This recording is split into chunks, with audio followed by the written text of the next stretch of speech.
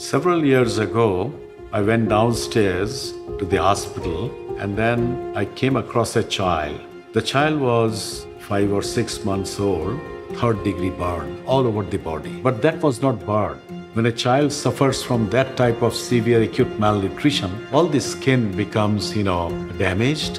And when I looked at the child, I said, oh my goodness, he's not going to make it. Fortunately, the research that we have done at icddr, I myself and my colleagues, has given us the knowledge of taking care of these children, and the child survived. I have a photograph of that child leaving this hospital just 1 month after admission, all in smiles. We were established in 1960, and the primary focus was to find out a remedy for enteric intestinal diseases like cholera. This is the Gangetic Delta. There's a lot of cholera as well as other intestinal infections. And in the 1960s, there was no remedy. People used to die like flies. So icddr started the work. And the first thing that came to the minds of scientists working here was how to take care of the dehydration. So the immediate remedy would be to give something that actually replenishes the loss of body water.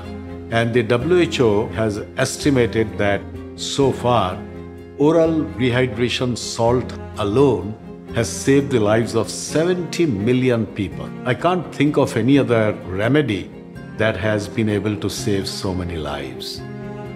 We now take care of 200,000 patients every year, absolutely free of cost.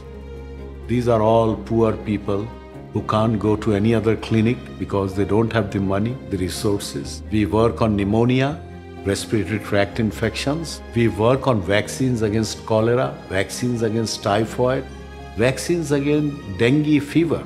We also work a lot on COVID-19. Apart from that, our scientists, they are also working on social science issues. If you look at the global guidelines on nutrition, on maternal health, on child health, and many other issues, you will find the name of icddr.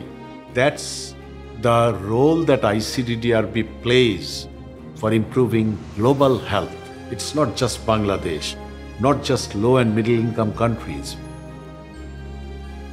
We say that this is the gift of Bangladesh to the rest of the world.